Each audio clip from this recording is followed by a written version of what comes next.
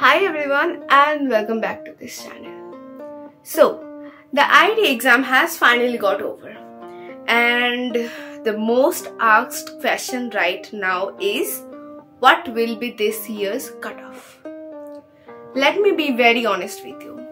At this point, nobody is going to predict the accurate cutoff marks. Like, it's not possible for anyone, neither teachers nor students, no one to predict the exact cutoff. And moreover, maximum students don't even know their exact marks and the results are yet to be announced.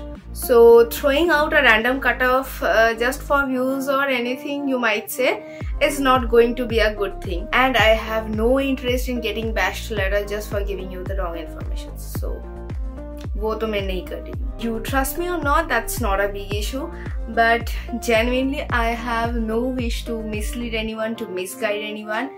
But from my last shots, I have came across too many comments who are actually willing to get a rough idea maybe to know that whether they are going to get chances or not or anything else. So just because of that, I have made a rough estimation of the safe scores. This is definitely not the exact cutoff and I'm also just a student like you people.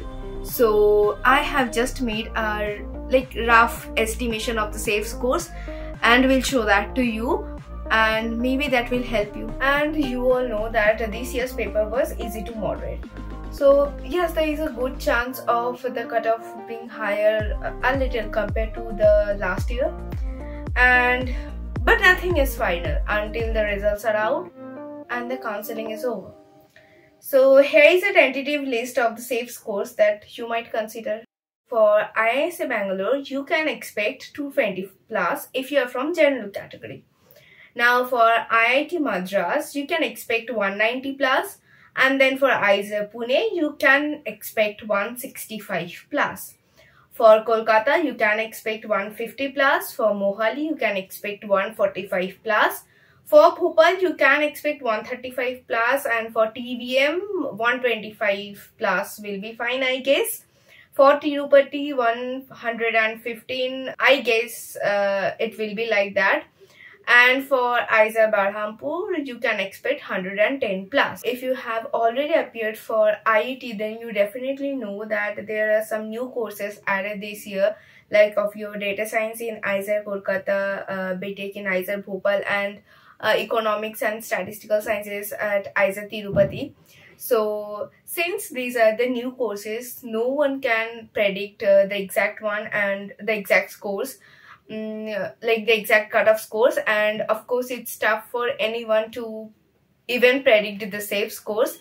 But yeah, there is a rough estimation that I can show you. But yes, again, this is just a rough estimation, not the exact cutoff, and it may vary from this. Now for BS Economics at iiser Bhopal, you can expect 140 plus, and for BTech you can expect 170 plus. I guess it will be a little higher.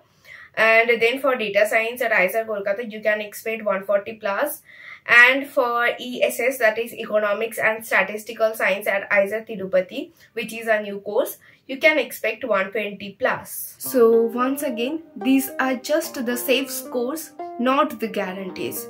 Now if anyone scoring less than 165 can also get into iiser Pune, and anyone scoring less than 130 can also make it to iiser Bhopal. Depending on the category, marks will again differ. And maybe you people know, I'm saying it again, that the number of the seats has increased. So the cutoff may be higher and the number of seats are also higher. So do not panic if your marks, your score is a little bit less than I estimated. Hope this video helped you a bit and helped you in giving you some perspective. And maybe you know, but let me remind you once again that अगर भगवान तुम्हें यहाँ तक लेके आए हैं तो हारने के लिए तो बिल्कुल नहीं. So keep hoping for the best and don't lose hopes. And last but not the least, best of luck for your results, and let me know in the comment section when your results are out.